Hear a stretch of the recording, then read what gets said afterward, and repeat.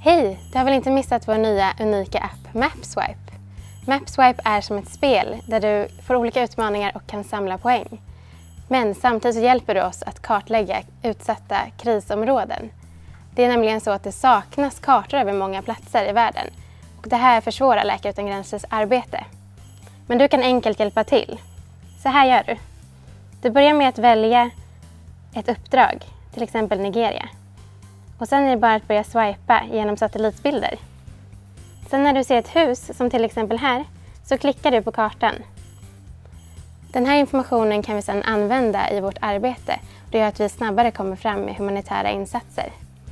Så ta några minuter av din tid, det kan rädda liv.